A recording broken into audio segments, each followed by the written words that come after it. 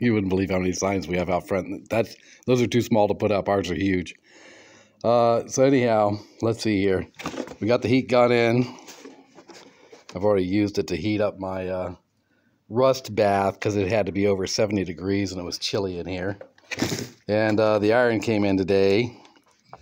And let's see, with the iron, they sent me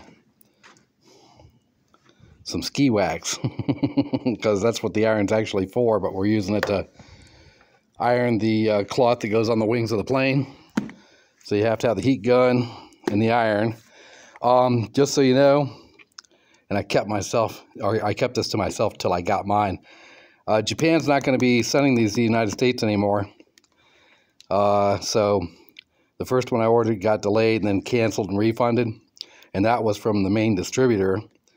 They've changed their distributorship agreement for the United States for whatever reason. So I went around a couple of ski places in the United States. It was almost $200. This is the iron used to shrink the fabric. Then I went to a Canadian ski shop and got it for $100 brand new and got some free wax. So that was the cheapest place to get it. I don't know if they have any more in Canada. But if you ever plan on covering your wings and needing the Toco T1 or T14 digital, better get one now and just put it on a rack because you may not be able to get it later. Got the Better Sandblaster gun and the foot pedal. And I'm supposed to be running 45 to 60 pounds, I think, 40 to 65 pounds, something like that, air. So I'm going to go over to Lowe's, take the back of this off, and take it with me. And I can use pretty much any kind of hose that's rated to 60 pounds because I'm going to hook it directly to the air compressor and use the regulator of the air compressor to control it. The air compressor goes to 150. And so I'm going to wire this right into the air compressor so I get full flow and put the air compressor near the sandblaster and just hose clamp all this stuff together. And so I don't need real air compressor line that's small inside. I'll get me some big hose and hook it up so I get lots of air flow. And today's Tuesday. It's cold as crap here today. Cloudy, rainy. Wednesday and Thursday, same kind of crap going on. Friday it warms up. Saturday and Sunday is really nice. So between now and Friday morning, I plan to have all this hooked up and done and ready to go. And I think Friday, I'm going to sandblast this. That'll give me Friday night and part of Saturday to, acetone bath it and bake it and gas it off and all that and get it ready to spray. So I may be spraying this either Saturday or Sunday.